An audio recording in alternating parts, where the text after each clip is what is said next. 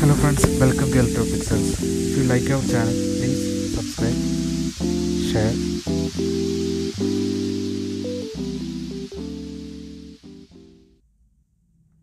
This is a Panasonic 24-inch LED TV. And the complaint is the TV tries to turn on from the standby and suddenly goes off. Here you can see the complaint.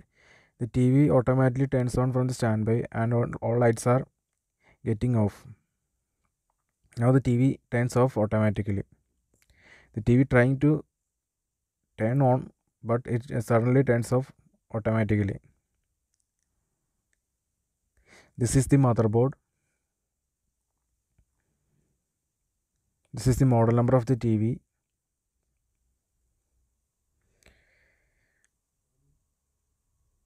Here this complaint is mainly due to the regulator IC in the motherboard.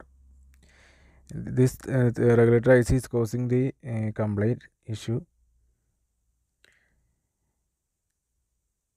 Here the reason for this complaint are issues in regulator IC, which instead of 3.3 voltage, the voltage is reduced to 2.7 voltage. Here instead of getting 3.3 voltage, we are getting 2.7 voltage as output.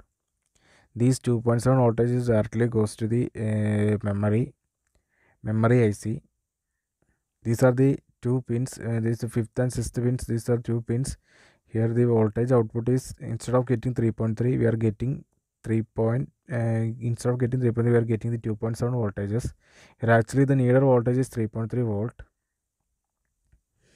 These are the last two pins of this IC. The last two pins are called 7 and 8 point of this IC. We are getting 1.8 voltage, which directly goes to the processor main IC. They are the RAM voltages.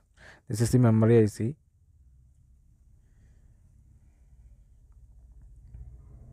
You see, these two voltages are 1.8 volt, which directly goes to the main processor. They are the RAM voltages, 1.8 volt. These are the 3.3 volt, which directly goes to the flash memory, 8th and 7th pin of the flash IC.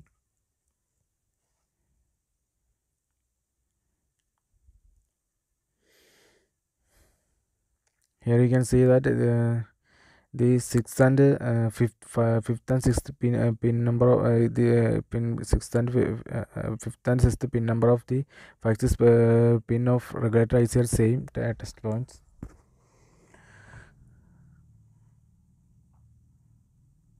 Here the voltage is reduced to 2.7. So instead of replacing the IC, we are using a module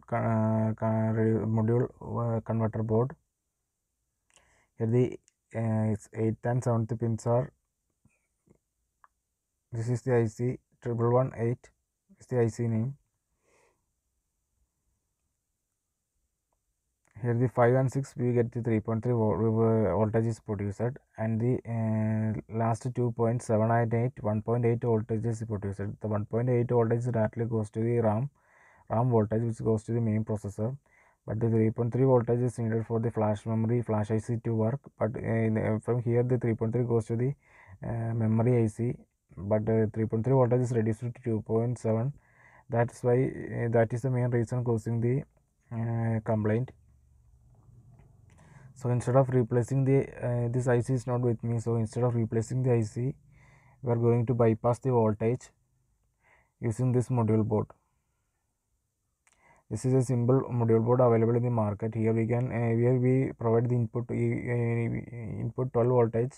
We get the output up to 1.2 volt to 1.5 volt. We can get the output from this board.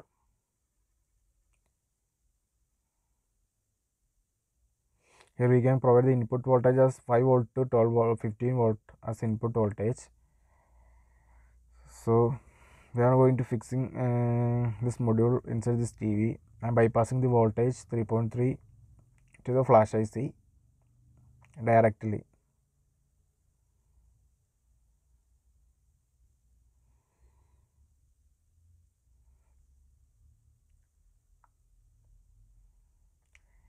Hello friends, here now we connected made all the connections.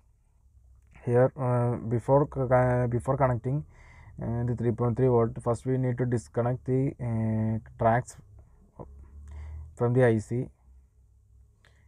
Here you can see that the 5th and 6th pin tracks are we already cutted using a surgical blade. We cut down the tracks which produces 2.7 voltage instead of 3.3 and bypassed the 3.3 voltage from the module board.